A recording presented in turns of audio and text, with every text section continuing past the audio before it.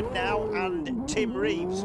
So with Tim Reeves, he's like spinning up, isn't he? But yeah, it's close on the road here. Yeah, close on the road. That's the number 3 outfit, which set off 20 seconds in front of the number 5 outfit. CONRAD having a look. He's trying to get his way through there, but again with an outfit, not like a solo. You need more room. CONRAD having another look here. Is he going to get it this time? He's got the inside line.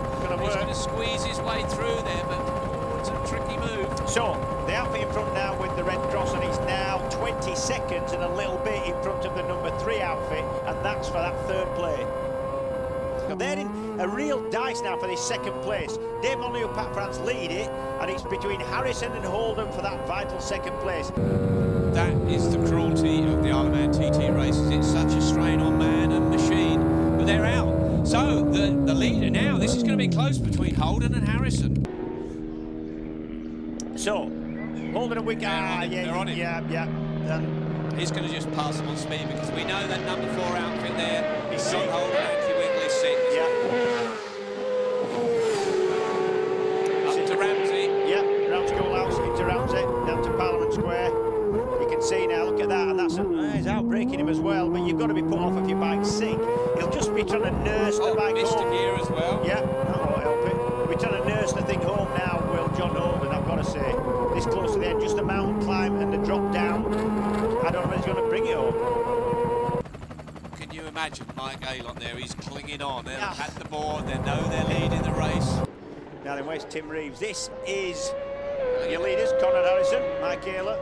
Just down towards the nuts where the new little piece of road goes off to your left. You'll see it there. Towards Governor's Dip now. They could almost push it home from here. I spoke to him at the start of this race and he said, my stomach's churning and I'm nervous, but it's going to be celebrations very, very soon. Yeah, they'll be celebrating down in Bradford because they've taken the first win, Steve.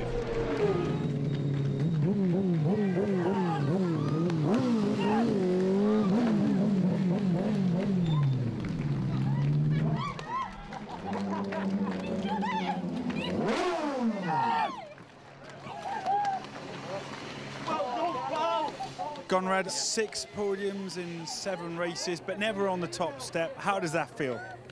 I don't cry, me. I don't know what crying is. I'm a bit of a tough, well, I'm only a weedy kid, but I'm a bit of a tough nut, you know what I mean? But, you don't understand what it means to me.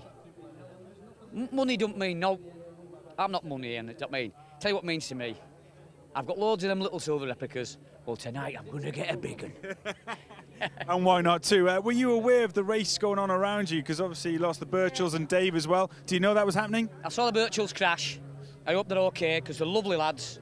They are polite lads. I've got a lot of respect for them. And with them, I think with Ben and Tim coming here, I thought I'd never win, to be honest. Yeah. Because they're younger and hungry, aren't they?